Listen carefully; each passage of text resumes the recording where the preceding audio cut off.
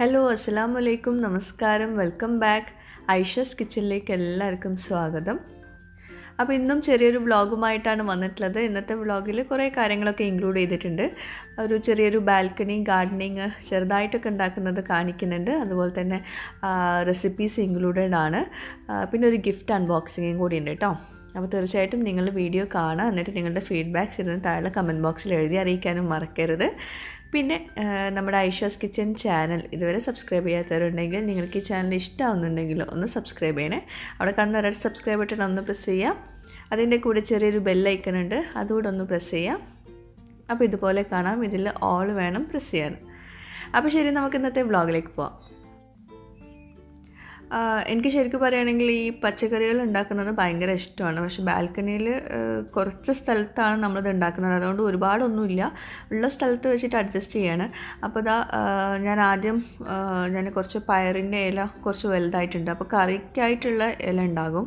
അപ്പോൾ അതിന് വേണ്ടിയിട്ട് വെള്ളം ഒഴിച്ചു കൊടുക്കണം കേട്ടോ. വെള്ളം ഒഴിക്കുന്നത് നമ്മൾ അരി കഴുകിയ വെള്ളമില്ലേ, അതാണ് ഒഴിച്ചു കൊടുക്കുന്നത്. നല്ലതാണെന്ന് പറഞ്ഞു കേട്ടിട്ടുണ്ടായിരുന്നു. പിന്നെ ഞാനിതിപ്പോൾ 3ാമത്തെ തവണയാണ് ഈ ഇല എടുക്കുന്നത് കേട്ടോ. മുമ്പ് ഞാൻ ഒരു പ്രാവശ്യം റെസിപ്പി കാണിച്ചിട്ടുണ്ടായിരുന്നു, 2ാമത്തെ പ്രാവശ്യം ഞാൻ വീഡിയോയിൽ കാണിച്ചിട്ടില്ല. ഇതിപ്പോൾ 3ാമത്തെ തവണയാണ്. അപ്പോൾ അത്യാവശ്യമുണ്ട്, ഒരു കറിക്കായിട്ടുള്ള ഇല കിട്ടിയിട്ടുണ്ട്. പിന്നെ കുറേ നാളായിട്ട് ഞാൻ മുമ്പത്തെ ഒരു വ്ളോഗിൽ കാണിച്ചിട്ടുണ്ടായിരുന്നു, കുറച്ച് മണ്ണ് ഞാൻ പുറത്തുനിന്ന് വാങ്ങിച്ചിട്ടുണ്ടായിരുന്നു. അപ്പോൾ അത് വെച്ചിട്ട് മൈക്രോ ഗ്രീൻസ് ഉണ്ടാക്കാനായിരുന്നു പ്ലാന്. അപ്പോൾ അതിനായിട്ടുള്ള സംഭവങ്ങളൊക്കെ ഒന്ന് റെഡിയാക്കി വെച്ചിട്ടുണ്ട്. ചെറുപയർ വെള്ളത്തിലിട്ട് വെച്ചിട്ടുണ്ട്, അതുപോലെ വൻപയർ ഉണ്ടല്ലോ അത് വെള്ളത്തിൽ ഇട്ട് വെച്ചിട്ടുണ്ട്. പിന്നെ നമ്മുടെ ഉപ്പേരിയുടെ പയറുണ്ടല്ലോ, അത് 3 ടൈപ്പ് പയറാണ് ഞാൻ ഇട്ട് വെച്ചിട്ടുള്ളത്. ശരിക്കും പറയുകയാണെങ്കിൽ നമുക്ക് മൈക്രോ ഗ്രീൻസിനായിട്ട് കടല എടുക്കാം, അങ്ങനെ പല സംഭവങ്ങളൊക്കെ എടുക്കാം കേട്ടോ. ഞാനിപ്പോൾ ഇത്രയേ എടുത്തിട്ടുള്ളൂ, എൻ്റെ അടുത്ത് ഇത്രയേ ഉള്ളൂ. അപ്പോൾ ഞാനിതാ ഈ ഒരു മണ്ണ് ഞാൻ മുമ്പത്തെ ഒരു വ്ളോഗിൽ കാണിച്ചിട്ടുണ്ടായിരുന്നു, പുറത്തുനിന്ന് ഷോപ്പിൽ നിന്ന് വാങ്ങിച്ചതാണ്. ഇതുപോലെ പോട്ടിംഗ് സോയിൽ എന്ന് പറഞ്ഞിട്ട് കിട്ടും. അപ്പോൾ നമുക്ക് ഈ മൈക്രോ ഗ്രീൻസ് ഉണ്ടാക്കാൻ വളരെ സിമ്പിളാണ്, പെട്ടെന്ന് ഉണ്ടാവും ചെയ്യും. നമുക്ക് ഇലക്കറികളുടെ ആവശ്യത്തിനായിട്ടുള്ള അതൊക്കെ വളരെ സിമ്പിളായിട്ട് നമുക്ക് ഉണ്ടാക്കാൻ പറ്റും. അപ്പോൾ എല്ലാവർക്കും ഉണ്ടാക്കാം കേട്ടോ. പുറത്ത് ഇങ്ങനെ ബാൽക്കണിയിൽ വെക്കണമെന്നൊന്നുമില്ല, പെട്ടെന്ന് ഇത് റെഡിയായി കിട്ടും ചെയ്യും. ഇങ്ങനെ ഡിസ്പോസിബിളായിട്ടുള്ള പാത്രങ്ങളുണ്ടാവില്ലേ, വേസ്റ്റായിട്ടുള്ള പാത്രങ്ങൾ, അതിലൊക്കെ നമുക്കിത് തയ്യാറാക്കാം. അപ്പോൾ ഞാനിവിടെ ഓൾറെഡി ചട്ടികളുണ്ട്, എന്നാലും നിങ്ങൾക്ക് കാണിക്കാനായിട്ട് ഞാൻ കുറച്ച് ഇതുപോലെ ഡിസ്പോസിബിൾ പാത്രത്തിൽ മണ്ണ് ഇട്ട് കൊടുക്കുക കേട്ടോ. കുറച്ച് മാത്രം മതി മണ്ണ്, ഒരുപാട് മണ്ണിൻ്റെ ഒന്നും ആവശ്യമില്ല. പിന്നെ വേസ്റ്റായിട്ടുള്ള പ്ലാസ്റ്റിക്കിൻ്റെ പാത്രം അതൊക്കെ യൂസ് ചെയ്യാൻ പറ്റും. പിന്നെ ഞാനിവിടെ ഓൾറെഡി ചട്ടിയിൽ കുറച്ച് മണ്ണ് ഓൾറെഡി ഇവിടെ ഉണ്ടായിരുന്നു. അപ്പോൾ അതിൻ്റെ മുകളിൽ ഞാൻ ഈ മണ്ണിട്ട് കൊടുക്കുന്നുണ്ട് കേട്ടോ. കാരണം ഈ ഒരു ചട്ടിയിൽ നിറയെ നമ്മൾ ഈ ബ്ലാക്ക് മണ്ണിട്ട് കൊടുക്കുമ്പം അത്യാവശ്യം വേണ്ടി വരും. അപ്പോൾ അതുകൊണ്ട് ഓൾറെഡി താഴെ ഞാൻ സാധാ മണ്ണും മുകളിൽ മാത്രമേ ഇതിട്ട് കൊടുക്കുന്നുള്ളൂ. നമുക്ക് മുകളിൽ മാത്രം മതി, താഴത്തേക്ക് ആവശ്യമില്ല. അപ്പോൾ അധികം ആഴമുള്ള പാത്രം എടുക്കാതെ കുറച്ച് ഫ്ലാറ്റ് ആയിട്ടുള്ള പാത്രമായിരിക്കും ഇതുപോലെ മൈക്രോ ഗ്രീൻസ് ഉണ്ടാക്കാൻ ഏറ്റവും ബെസ്റ്റ്. അപ്പോൾ ആദ്യം ഇതുപോലെ പ്ലാസ്റ്റിക്കിൻ്റെ പാത്രത്തിൽ മണ്ണ് ഇട്ട് കൊടുത്ത ശേഷം കുറച്ച് വെള്ളം ഒന്ന് ഇതുപോലെ സ്പ്രെഡ് ചെയ്ത് കൊടുക്കുക. ഒരുപാട് വെള്ളം ഒഴിച്ച് കൊടുക്കണ്ട, കുറച്ച് മാത്രം മതി. അതുപോലെ ഈ പയറുവർഗ്ഗങ്ങളൊക്കെ ഉണ്ടല്ലോ, അതൊരു 5-8 മണിക്കൂറെങ്കിലും നമ്മൾ വെള്ളത്തിൽ കുതിർത്ത് വെക്കണം, എന്നാലേ നമുക്ക് പെട്ടെന്ന് ഇത് വലുതായി കിട്ടുള്ളൂ. അപ്പോൾ ഇതുപോലെ കുതിർത്ത് വെച്ചിട്ടുള്ള പയറുകൾ ഇതുപോലെ ഇട്ട് കൊടുക്കുക. അപ്പോൾ ഞാനിപ്പോൾ ഇതിനായിട്ട് ഒരു പിടി നിറയെ മാത്രമേ പയർ എടുത്തിട്ടുള്ളൂ. അത്രയും കൊണ്ട് നമുക്ക് ഒരുപാട് മൈക്രോ ഗ്രീൻസ് ഉണ്ടാക്കാൻ പറ്റും. അപ്പോൾ അതാണ് ഇതിൻ്റെ ഒരു ഇതെന്ന് പറയുന്നത്. കാരണം നമ്മളിപ്പോൾ ഈ ഒരു പയർ വെച്ചിട്ട് ഉപ്പേരിയോ എന്തെങ്കിലും കറിയൊക്കെ ഉണ്ടാക്കുകയാണെങ്കിൽ നമുക്ക് ഒരു നേരത്തിനേ ഉണ്ടാവുള്ളൂ. ഇതിപ്പോൾ നമ്മൾ കുറച്ച് 2-3 നേരത്തിനുള്ള മൈക്രോ ഗ്രീൻസ് കിട്ടും. അതാണ് അതിൻ്റെ ഒരു ഡിഫറൻസ്. അപ്പോൾ ഇങ്ങനെ പാകി കൊടുത്ത ശേഷം വീണ്ടും അതിന് മുകളിൽ കുറച്ചുകൂടെ മണ്ണ് ഇട്ട് കൊടുത്തിട്ട് ഒന്നുകൂടെ ഇങ്ങനെ വെള്ളം ഒന്ന് തളിച്ച് കൊടുക്കുക. ഒരുപാട് വെള്ളം ഒഴിച്ച് കൊടുക്കുക, ഇതൊന്ന് സ്പ്രേ ചെയ്ത് കൊടുത്താൽ മതിയാകും. അപ്പോൾ ഞാനിപ്പോൾ 4 പാത്രത്തിൽ ചെറുപയർ ഇട്ട് കൊടുത്തിട്ടുണ്ട്. ഇനി ഞാൻ അടുത്ത ചട്ടിയിൽ വൻപയറാണ് ഇട്ട് കൊടുക്കുന്നത്. അപ്പോൾ കടല ഇതുപോലെ വെള്ളത്തിലിട്ടിട്ട് കടലയും ഇതേപോലെ നമുക്ക് മൈക്രോ ഗ്രീൻസ് ഉണ്ടാക്കാൻ പറ്റും. അപ്പോൾ ഇത് വൻപയറാണ്. അപ്പം വെള്ളത്തിലിട്ടിട്ട് കുറച്ചുകൂടെ ഒന്ന് വലുതായി വന്നതാണ് കേട്ടോ. അപ്പം ഇടുന്ന സമയത്ത് ചെറുതായിരിക്കും, കുറച്ചുകൂടെ ചെറുതായിരിക്കും. പിന്നെ ഈ മൈക്രോ ഗ്രീൻസിൻ്റെ ബെനിഫിറ്റ്സ് ഒക്കെ അറിയുന്നുണ്ടാവും എല്ലാവർക്കും. ചെറുതായിട്ട് ഞാനൊന്ന് പറഞ്ഞുതരാം. ആദ്യത്തെ വരുന്ന 2 ഇല ഉണ്ടല്ലോ, അത് ഭയങ്കര ബെനിഫിറ്റാണ് നമുക്ക് കഴിക്കുന്നത്. ഇങ്ങനെ നമ്മൾ ഈ പയറൊക്കെ കഴിക്കുന്നതിലും എത്രയോ ഗുണങ്ങളുണ്ട് ആ ഫസ്റ്റ് വരുന്ന 2 ഇലകൾക്ക്. അതുകൊണ്ടാണ് അത്രയും ഹെൽത്തി ആയതുകൊണ്ടാണ് നമ്മളിങ്ങനെ മൈക്രോ ഗ്രീൻസ് ആക്കിയിട്ട് നമ്മൾ ഉണ്ടാക്കുന്നതൊക്കെ. അപ്പോൾ ഞാൻ റെസിപ്പീസൊക്കെ ഞാൻ പിന്നെ ഷെയർ ചെയ്യാം കേട്ടോ. അതുണ്ടായി വന്നതിന് ശേഷം ഞാൻ റെസിപ്പീസൊക്കെ ഷെയർ ചെയ്യുന്നുണ്ട്. അത് വെച്ചിട്ട് പല വെറൈറ്റീസ് ഉണ്ടാക്കാൻ പറ്റും. അപ്പോൾ ഇതുപോലെ എല്ലാ പയറും വെച്ചിട്ട് ഇതുപോലെ ചെയ്തെടുക്കാം. അപ്പോൾ ഇനി അടുത്തത് നമ്മുടെ ഉപ്പേരിയുടെ പയർ. അതും ഇതുപോലെ വെള്ളത്തിൽ കുതിർത്ത് വെച്ചപ്പോൾ കുറച്ചുകൂടെ ഒന്ന് വലുതായിട്ടുണ്ട്. ഇങ്ങനെ കുതിർത്ത് വെക്കാതെ നിങ്ങൾക്ക് വേണമെങ്കിൽ പാകാം കേട്ടോ. പക്ഷെ അങ്ങനെ വരുമ്പം കുറച്ച് ടൈം എടുക്കും അത് പൊങ്ങി വരാൻ. അപ്പോൾ നമ്മൾ കുതിർത്ത് വെച്ചിട്ട് പാകി എടുക്കുകയാണെങ്കിൽ പെട്ടെന്ന് ഒരു ദിവസം കൊണ്ട് തന്നെ, ചിലപ്പോൾ 1-2 ദിവസം കൊണ്ട് തന്നെ പെട്ടെന്ന് പൊങ്ങി വരും.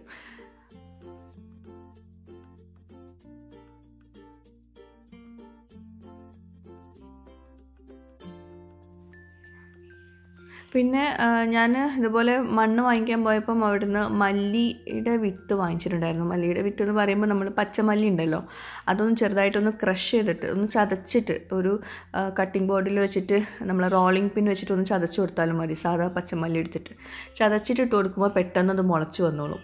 അപ്പോൾ അതും ഞാനൊന്ന് പാകുന്നുണ്ട്. അത് എത്രത്തോളം നന്നാവും എന്നുള്ളത് എനിക്കറിയില്ല. ജസ്റ്റ് ഒന്ന് ട്രൈ ചെയ്ത് നോക്കിയതാണ് കേട്ടോ. മറ്റേത് ഞാൻ ഒരു പ്രാവശ്യം ഉണ്ടാക്കിയിട്ടുണ്ടായിരുന്നു മൈക്രോ ഗ്രീൻസ്. ഈ മല്ലിയില ഉണ്ടാക്കാൻ അത്യാവശ്യം ബുദ്ധിമുട്ടാണെന്ന് പറഞ്ഞു കേട്ടിട്ടുണ്ട്. അപ്പോൾ ഞാൻ ആദ്യമായിട്ട് അത് ട്രൈ ചെയ്ത് നോക്കുന്നത്. പിന്നെ ബാക്കിയുള്ള ചെറുപയർ ഞാനിതുപോലെ ബാക്കി വന്ന പാത്രത്തിൽ ഇട്ട് കൊടുക്കുന്നുണ്ട്. അപ്പോൾ ഇനി ബാക്കിയുള്ളത് അതൊക്കെ വലുതായിട്ട് ഉള്ള വീഡിയോസ് ഞാൻ പിന്നീട് ഷെയർ ചെയ്യാം.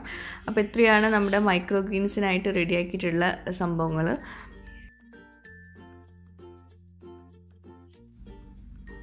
പിന്നെ അതൊക്കെ കഴിഞ്ഞ് വന്നപ്പോഴേക്കും ലഞ്ച് റെഡിയാക്കാനുള്ള സമയമായി.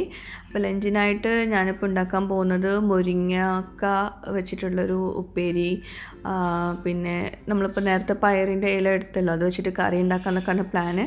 മുരിങ്ങക്ക നമ്മൾ ഇവിടെ നിന്ന് പുറത്തുനിന്ന് വാങ്ങിച്ചല്ല കേട്ടോ, പുറത്ത് മരത്തുനിന്ന് ഇക്കയുടെ ഫ്രണ്ടിൻ്റെ വീട്ടിൻ്റെ പുറത്തുള്ള മരത്തുനിന്ന് പൊട്ടിച്ചതാണ്. അതുകൊണ്ടാണ് ഇത്രയും ചെറിയ മുരിങ്ങക്ക കിട്ടിയത്. പിന്നെ പയറിൻ്റെ ഇല എത്രയേ ഉള്ളൂ.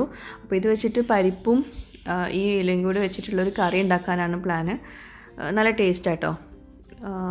അപ്പോൾ അതിനായിട്ട് ഇതുപോലെ ചെറുതായിട്ട് വേണം അത് കട്ട് ചെയ്യാൻ.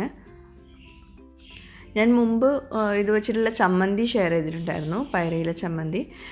അപ്പോഴേക്കും റോസുവിൻ്റെ മാം ട്യൂഷന് വന്നിട്ടുണ്ടായിരുന്നു.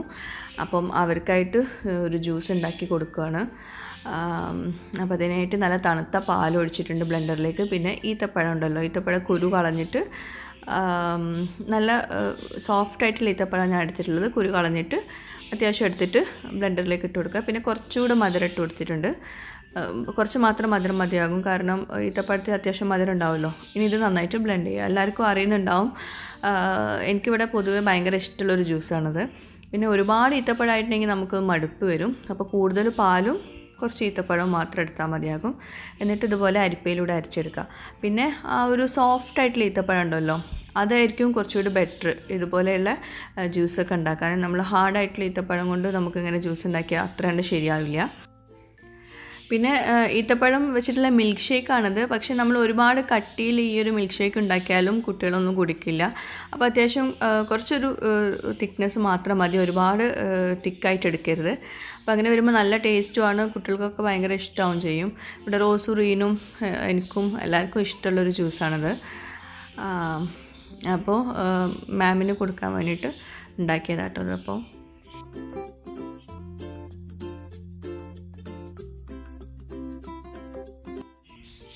ഞാൻ മുമ്പത്തെ വ്ളോഗിൽ പറഞ്ഞിട്ടുണ്ടായിരുന്നു, റോസുവിന് ഇനിയിപ്പം നമ്മൾ നാട്ടിൽ പോകുന്നതുകൊണ്ട് കുറേ സ്കൂളൊക്കെ മിസ്സാവുമല്ലോ. അപ്പോൾ അതുകൊണ്ടാണ് ഉള്ള നേരത്തെ കുറച്ച് ട്യൂഷൻ എടുപ്പിക്കാമെന്ന് വിചാരിച്ചത്. സ്പോക്കൺ ഇംഗ്ലീഷിന് മാത്രമേ ഉള്ളൂ ട്യൂഷൻ. അപ്പോൾ വീണ്ടും കുറച്ച് ഗിഫ്റ്റ്സ് വന്നിട്ടുണ്ട്. അപ്പോൾ ഇത്തവണ ഗിഫ്റ്റ്സ് വന്നിട്ടുള്ളത് കുറച്ച് വെറൈറ്റി ആയിട്ടുള്ള ഗിഫ്റ്റ്സ് ആണ്. അപ്പോൾ പഴയ ഓർമ്മകളൊക്കെ പുതുക്കുന്ന രീതിയിലുള്ള പ്രൊഡക്ട്സ് ആണ് അയച്ചു തന്നിട്ടുള്ളത്. ഞാനൊന്ന് ചെറുതായിട്ടൊന്ന് പൊട്ടിച്ച് നോക്കിയിട്ടുണ്ടായിരുന്നു. അപ്പോൾ ഇനി നമുക്ക് ഇതിൻ്റെ അകത്ത് എന്തൊക്കെയാണെന്നുള്ളത് നോക്കാം. അപ്പോൾ ഇതാണ് ആ പ്രൊഡക്ട്സ്. കുറച്ച് വ്യത്യസ്തമായിട്ടുള്ള പ്രൊഡക്ട്സ് തന്നെയാണ്. ഇതൊരു ഓൺലൈൻ സ്റ്റോറാണ്. ഈ ഓൺലൈൻ സ്റ്റോറിൻ്റെ പേര് ഇൻകഹാനി എന്നാണ്. ഇൻസ്റ്റാഗ്രാം പേജാണ് ഇൻകഹാനി എന്നുള്ളത്. അപ്പം ഇത് ഒരു വ്യക്തിയുടെ മാത്രം അല്ലെങ്കിൽ ഒരു ഇൻഡസ്ട്രിയൽ പ്രൊജക്റ്റ് അല്ല. ഇത് ഒരുപാട് പേര് കൂടി നടത്തുന്ന ഒരു സംരംഭമാണ്. അതായത് നമ്മൾ കുടിൽ വ്യവസായം എന്നൊക്കെ പറയുമല്ലോ. അതായത് പല വെറൈറ്റി പ്രൊഡക്ട്സ് ഉണ്ട്. പലതും ഉണ്ടാക്കുന്നത് പല ആളുകളുമാണ്. പിന്നെ ഈ പ്രൊഡക്ട്സിൻ്റെ ഒക്കെ ഒരു പ്രത്യേകത എന്ന് പറയുന്നത് എല്ലാ പ്രൊഡക്ട്സും എൻവയോൺമെൻറ്റ് സേഫ് ആയിട്ടുള്ള പ്രൊഡക്ട്സാണ്. അത്രയും സേഫാണ് നമുക്ക് യൂസ് ചെയ്യാൻ. കെമിക്കൽ ഫ്രീ ആയിട്ടുള്ള പ്രൊഡക്ട്സൊക്കെയാണ്.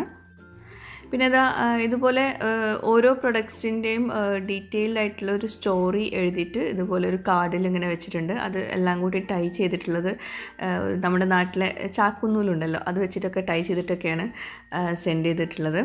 അതായത് തികച്ചും നമ്മൾ പഴയ ഓർമ്മകളിലേക്ക് പോകുന്ന രീതിയിലുള്ള സംഭവങ്ങളൊക്കെയാണ്. അപ്പോൾ ആദ്യം കൈ കിട്ടിയത് ഈ ഒരു സംഭവമാണ്. ഇതെന്താണെന്ന് വെച്ചാൽ നമ്മൾ ഡൈനിങ് ടേബിളിലൊക്കെ വയ്ക്കുന്ന കോസ്റ്റേഴ്സ് ആണ്. പിന്നെ ഈ ഒരു പ്രൊഡക്റ്റ് തികച്ചും ഹാൻഡ് മെയ്ഡ് ആണ്, തികച്ചും സേഫാണ് യൂസ് ചെയ്യാൻ. അതുപോലെ ഇതിൻ്റെ കൂടെയുള്ള ഈ ഒരു സ്റ്റോറിയിലുള്ളത് ഈ കോസ്റ്റേഴ്സൊക്കെ ഹാൻഡ് മെയ്ഡ് ആണെന്നും അതുപോലെ ഇതുണ്ടാക്കുന്നത് ഗ്രാമത്തിലുള്ള കുറച്ച് സ്ത്രീകളൊക്കെ ചേർന്നിട്ടാണ്. അപ്പോൾ അതുകൊണ്ട് തന്നെ അവരുണ്ടാക്കുന്നത് ഒരു പ്രത്യേകതരം ചെടിയിൽ നിന്നാണ്. അപ്പോൾ അത്രയും സേഫാണ് നമുക്കിത് യൂസ് ചെയ്യാനെന്നാണ് പറഞ്ഞു വരുന്നത്.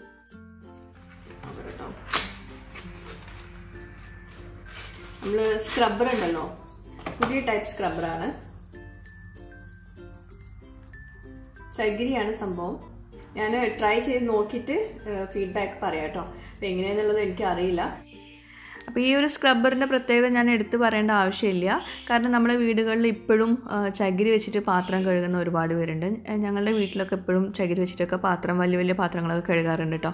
അപ്പോൾ മെറ്റൽ സ്ക്രബ്ബറിനേക്കാളും പ്ലാസ്റ്റിക് സ്ക്രബ്ബേഴ്സിനേക്കാളൊക്കെ എത്രയോ നല്ലതാണ് ഇതുപോലെ ചകിരി വെച്ചിട്ടുള്ള ഈ സ്ക്രബ്ബേഴ്സ് യൂസ് ചെയ്യുന്നത്. ഒരുപാട് ഇതുപോലത്തെ ഡിസ്പോസിബിൾ പാത്രങ്ങളുണ്ട്. ഇത് നമ്മുടെ നാട്ടിലെ ഇതും ചാക്കിന്റെ നൂല് വെച്ചിട്ടാണ് കെട്ടി വെച്ചിട്ടുള്ളത് കേട്ടോ.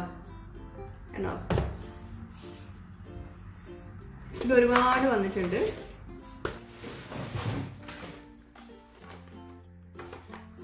അപ്പൊ ഇത്രയുണ്ട് ഡിസ്പോസിബിൾ പാത്രങ്ങൾ. ഇങ്ങനെ ഒരു സെറ്റായിട്ടാണ് വരുന്നത്.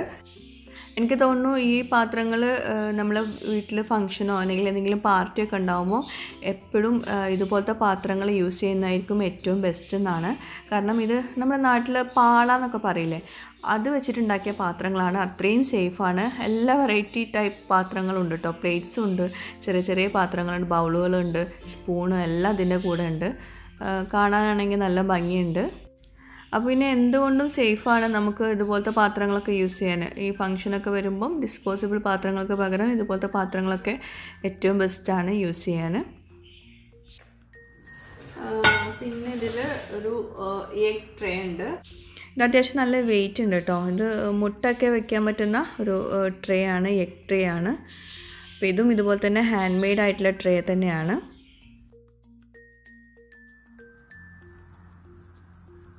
പിന്നെ ഇതും ഹാൻഡ് മെയ്ഡ് ആണ്.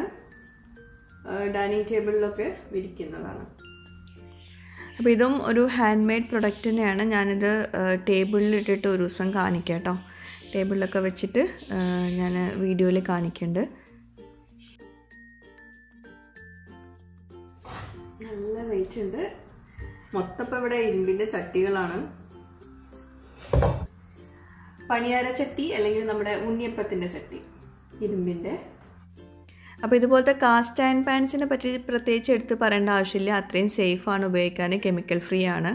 അതുപോലെ ഈ പ്രൊഡക്ട്സൊക്കെ നിങ്ങൾക്ക് വേണമെങ്കിൽ ഇവിടെ UAE ഇവരുടെ ഓൺലൈൻ സ്റ്റോർ ഉള്ളത്. അപ്പോൾ ഇവിടെ ക്യാഷ് ഓൺ ഡെലിവറി അവൈലബിൾ ആണ്. നിങ്ങൾക്ക് ഓൺലൈൻ വഴി ഇത് വാങ്ങിക്കാം. നാട്ടിലുള്ളവർക്കും വാങ്ങിക്കാം കേട്ടോ അത്. പിന്നെ ഒരു ചീനച്ചട്ടി. ഇതും ചെറുതായിട്ടൊന്ന് മയക്കി എടുത്തിട്ടുള്ള ചീനച്ചട്ടിയാണെന്ന് തോന്നുന്നു. എൻ്റെ അടുത്ത് ഇവിടെ ഓൾറെഡി 2 ഉണ്ട്. ഇതിപ്പോൾ 3ാമത്തെ ചീനച്ചട്ടിയാണ് കേട്ടോ. എന്തായാലും മാഷാ അല്ലാഹ് കുഴപ്പമില്ല. പിന്നെ ഒരു ബാഗും കൂടി ഉണ്ട്. റീസൈക്കിൾ ചെയ്തിട്ടുള്ള ബാഗാണ്. ഇപ്പം നാട്ടിലാണെങ്കിലും ഇപ്പോൾ ഇവിടെ ആണെങ്കിലും എല്ലാവരും കുറച്ചുകൂടെ കോൺഷ്യസ് ആയിട്ടുണ്ട്. അതായത് പ്ലാസ്റ്റിക്കൊക്കെ പറ്റ ഒഴിവാക്കിയിട്ട് പേപ്പർ ബാഗ്സും ഇതുപോലത്തെ ബാഗുകളൊക്കെ യൂസ് ചെയ്യാൻ തുടങ്ങിയിട്ടുണ്ട് ഇപ്പോൾ എല്ലാവരും. അപ്പം ഈ ഒരു ബാഗ് എല്ലാവർക്കും യൂസ്ഫുൾ ആവുമെന്ന് വിചാരിക്കുന്നു. ഇതുണ്ടാക്കിയ ആളാണെന്ന് തോന്നുന്നത് കേട്ടോ.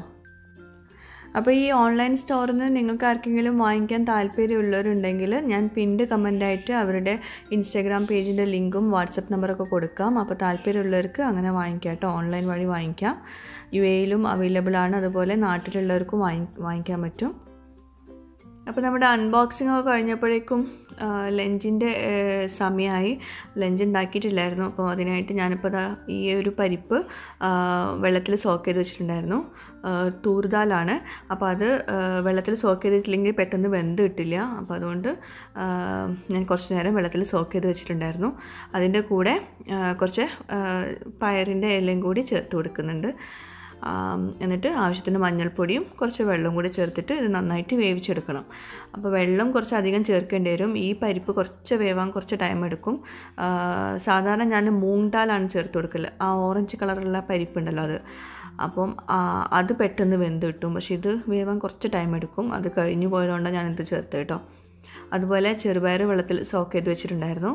അപ്പോൾ ചെറുപയർ ഒന്നും ചേർക്കാതെ ആവശ്യത്തിന് വെള്ളം ഒഴിച്ചിട്ട് അതൊന്ന് പ്രഷർ കുക്ക് ചെയ്തെടുക്കുന്നുണ്ട്. അപ്പോൾ അതൊക്കെ വേവുന്ന ആ ഒരു സമയം കൊണ്ട് നമുക്ക് ഉപ്പേരി ഉണ്ടാക്കാം. നേരത്തെ മുരിങ്ങയൊക്കെ നമ്മൾ അരിഞ്ഞു വെച്ചല്ലോ. അപ്പോൾ അത് ഉണ്ടാക്കാൻ വേണ്ടിയിട്ട് ഞാൻ ആദ്യം ഓയിൽ ഒഴിച്ചു കൊടുത്തു, കടുക് പൊട്ടിച്ചു. അതിലേക്ക് ഒരു ചെറിയ തക്കാളി ചെറുതായിട്ട് കട്ട് ചെയ്തിട്ട് ഇട്ട് കൊടുക്കുക. പിന്നെ മഞ്ഞൾപ്പൊടി, മുളക് പൊടി ചേർത്ത് കൊടുക്കുക. എന്നിട്ട് അത് വെന്തുടയേണ്ടൊന്നും ആവശ്യമില്ല. ജസ്റ്റ് ഒന്ന് വഴറ്റിയെടുത്ത പാടിൽ നമുക്കതിലേക്ക് ആവശ്യത്തിന് ഉപ്പും ചേർത്തിട്ട് നമുക്ക് മുരിങ്ങക്ക ഇട്ട് കൊടുക്കുക. കാരണം മുരിങ്ങക്ക വേവാൻ കുറച്ച് സമയം എടുക്കുമല്ലോ. അപ്പോൾ അതുകൊണ്ട് അത് രണ്ടും കൂടി കിടന്ന് വേവട്ടെ. ആവശ്യത്തിനുള്ള വെള്ളം ഒഴിച്ചു കൊടുക്കണം കേട്ടോ. നന്നായിട്ട് മിക്സ് ചെയ്ത് കൊടുത്തിട്ട് ആവശ്യത്തിനുള്ള വെള്ളം ഒഴിച്ചു കൊടുത്തിട്ട് അത് വേവിച്ചെടുക്കുക. ഞാനിതിപ്പോൾ ഒരു കറി പോലെയല്ല ഉണ്ടാക്കുന്നത്. ഇതൊരു സൈഡ് ഡിഷായിട്ടാണ് ഉണ്ടാക്കുന്നത് കേട്ടോ. നല്ല ഡ്രൈ ആയിട്ടുള്ള സൈഡ് ഡിഷായിട്ടാണ് ഉണ്ടാക്കുന്നത്. അപ്പോൾ അതെവിടെ ഇരുന്ന് വേവട്ടെ. അപ്പോഴേക്കും നമ്മുടെ ഈ പയറിൻ്റെ ഇലയും പരിപ്പും വന്നിട്ടുണ്ടോ എന്ന് നോക്കുക. ഇടയ്ക്കൊന്ന് മിക്സ് ചെയ്ത് കൊടുക്കുക. അപ്പോൾ കുറച്ച് ഉപ്പ് ചേർത്ത് കൊടുക്കുന്നുണ്ട്. ഏകദേശം വെന്ത് തുടങ്ങുമ്പോൾ നമുക്കതിലേക്ക് ഉപ്പ് ചേർത്ത് കൊടുക്കുക. എന്നിട്ട് നന്നായിട്ട് മിക്സ് ചെയ്ത് കൊടുത്തിട്ട് ഒന്നുകൂടെ അടച്ചു വയ്ക്കുക. ഇത് അത്യാവശ്യം പരിപ്പ് വേവാൻ അത്യാവശ്യം സമയം എടുക്കുന്നുണ്ട്. അപ്പോഴേക്കും നമ്മുടെ പ്രഷർ കുക്കറിൽ വിസിൽ വന്നിട്ടുണ്ട്. ഒരു 2-3 വിസിൽ വരേണ്ടി വരും. മുരിങ്ങക്ക ഏകദേശം വന്നിട്ടുണ്ട്. അപ്പോൾ അതിലേക്ക് ഞാൻ തേങ്ങ ചെരുവിയതൊരു 2 പിടി ഇട്ട് കൊടുക്കുന്നുണ്ട്. അങ്ങനെ തേങ്ങ ചെരുവേതായിട്ടാണ് ഇട്ട് കൊടുക്കുന്നത്. അല്ലാതെ ചമ്മന്തി ആക്കിയിട്ട് ഇട്ട് കൊടുക്കുന്നില്ല. അങ്ങനെ വേണമെങ്കിലും ചെയ്യാം കേട്ടോ. അപ്പോൾ ഇവിടെ ഇപ്പോൾ ഞാൻ ഇങ്ങനെ ഇട്ട് കൊടുക്കുന്നത് വളരെ സിമ്പിളായിട്ടുള്ളൊരു സൈഡ് ഡിഷാണ്. ഭയങ്കര ടേസ്റ്റ് കേട്ടോ. എനിക്ക് ഭയങ്കര ഇഷ്ടമാണ്. വേണമെങ്കിൽ കുറച്ച് പച്ച വെളിച്ചെണ്ണ മുകളിൽ ഒഴിച്ചു കൊടുക്കാം. ഞാൻ പിന്നെ ഓൾറെഡി നമ്മൾ കടുക് പൊട്ടിച്ചല്ലോ. അപ്പോൾ അതുകൊണ്ട് ഒഴിച്ചു കൊടുക്കുന്നില്ല. അതുപോലെ നമ്മുടെ പരിപ്പും ഇലയും കൂടി നന്നായിട്ട് വന്നിട്ടുണ്ട്. ഇനി അതിലേക്ക് നമ്മൾ തേങ്ങ, ചെറിയൊരു കഷ്ണം സവോള, പിന്നെ നല്ല ജീരകം, ഇതെല്ലാം കൂടി നല്ല പേസ്റ്റ് പരുവത്തിൽ അരച്ചെടുത്തിട്ട് ചേർത്ത് കൊടുക്കുക. കുറച്ചുകൂടെ വെള്ളം ഒഴിച്ചിട്ട് വേണമെങ്കിൽ ലാസ്റ്റ് ബ്ലെൻഡറിലേക്ക് വെള്ളം ഒഴിച്ചിട്ട് വേണമെങ്കിൽ ഒന്നുകൂടെ ഒഴിച്ചു കൊടുക്കുക. വല്ലാണ്ട് ലൂസാക്കരുത് കറി കേട്ടോ. നല്ല തിക്കായിട്ട് തന്നെ വേണം. ആവശ്യത്തിനുള്ള ഉപ്പും ചേർത്ത് കൊടുക്കുക. നമ്മുടെ കറി ഇതുപോലത്തെ കറിയൊക്കെ ഉണ്ടാക്കുമ്പം ഒരു കാര്യം ശ്രദ്ധിക്കാനുള്ളത്, ഇങ്ങനെ ഈ ഒരു തിള വരുന്ന സമയത്ത് നമ്മൾ ഫ്ലെയിം ഓഫ് ചെയ്യണം. തിളയ്ക്കാൻ നിൽക്കാൻ പാടില്ല. അപ്പോൾ നമ്മുടെ കറി റെഡി ആയിട്ടുണ്ട്. ഇനി അതൊന്ന് കടുക് പൊട്ടിക്കാനുണ്ട്. അപ്പോൾ കടുക് പൊട്ടിക്കാനായിട്ട് ഞാൻ പാന് ചൂടാക്കിയിട്ട് അതിലേക്ക് ഓയിലും പിന്നെ കടുകും കൂടി ഇട്ട് കൊടുത്തിട്ട് പൊട്ടിച്ചെടുക്കുന്നുണ്ട്. കറിവേപ്പില ഇല്ലായിരുന്നു. പിന്നെ ഇലക്കറികൾക്കൊന്നും നമ്മൾ കറിവേപ്പില ചേർക്കാറില്ല. ആ പാനിലേക്ക് തന്നെ ഞാനിപ്പോൾ നേരത്തെ വേവിച്ച് വെച്ചിട്ടുള്ള ചെറുപയർ ഇട്ട് കൊടുക്കുന്നുണ്ട്. ഇത് കടുക് പൊട്ടിക്കുന്നില്ല കേട്ടോ, ചെറുപയർ. കാരണം അത് ജസ്റ്റ് ഒന്ന് എണ്ണയിലൊന്ന് കണ്ട് ചൂടാക്കി എടുക്കുന്നേ ഉള്ളൂ. ആവശ്യത്തിനുള്ള ഉപ്പും ചേർത്ത് കൊടുക്കുക. നമ്മൾ ഇത് വേവിക്കുന്ന സമയത്ത് ഉപ്പിട്ടിട്ടില്ലായിരുന്നു. എന്നിട്ട് അതിലേക്ക് തേങ്ങ ചെരുവിയത് കുറച്ചിട്ട് കൊടുക്കുക. ഒരു സൈഡ് ഡിഷ് പോലെ, ഇതും നല്ല തിക്കായിട്ടുള്ളൊരു സൈഡ് ഡിഷ് പോലെയാണ് ഉണ്ടാക്കുന്നത്. പിന്നെ ഓൾറെഡി നമ്മുടെ പയർ വെന്തതായതുകൊണ്ട് ഒരുപാട് നേരമൊന്നും കുക്ക് ചെയ്യേണ്ട. ഒന്ന് ചെറുതായിട്ടൊന്ന് മിക്സ് ചെയ്ത് കൊടുത്തിട്ടുണ്ടെങ്കിൽ നമ്മുടെ സൈഡ് ഡിഷും റെഡി ആയിട്ടുണ്ട്. ചെറുപയർ കൊണ്ടുള്ള ഉപ്പേരിയും റെഡി ആയിട്ടുണ്ട്. അപ്പോൾ നമ്മുടെ ഇന്നത്തെ വിഭവങ്ങൾ ഇതൊക്കെയാണ്. മുരിങ്ങക്ക വെച്ചിട്ടുള്ളൊരു തോരന്, ചെറുപയർ തോരന്, അതുപോലെ പരിപ്പും ഇലയും കൂടിയുള്ള കറി, പിന്നെ ചെറിയ അയലക്കുട്ടി ഉണ്ടല്ലോ, അത് ഫ്രൈ ആക്കിയതാണ്. അത് ഞാൻ വീഡിയോ എടുക്കാൻ വിട്ടുപോയി. ഞാൻ മുമ്പ് വീഡിയോയിൽ കാണിച്ചിട്ടുണ്ടായിരുന്നല്ലോ അയല മസാലയ്ക്കെന്നൊക്കെ.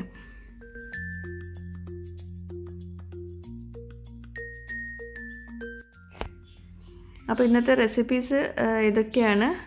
വ്യത്യസ്തമായിട്ടുള്ള റെസിപ്പീസ് തന്നെയാണെന്ന് വിചാരിക്കുന്നു. എല്ലാവർക്കും ഇഷ്ടമായിട്ടുണ്ടാവുമെന്ന് വിശ്വസിക്കുന്നു.